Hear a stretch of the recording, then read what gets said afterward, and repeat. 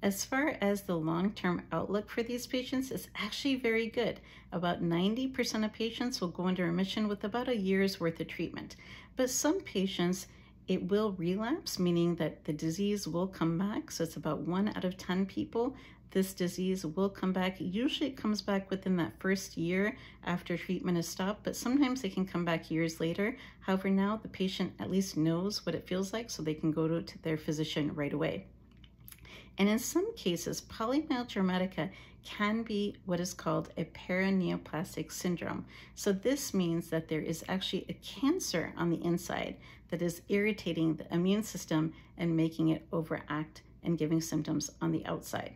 So in these patients, an age-appropriate cancer screening is recommended, such as getting those mammograms up to date, getting screening for colon cancer, prostate, etc., chest x-ray, especially if a patient is a smoker.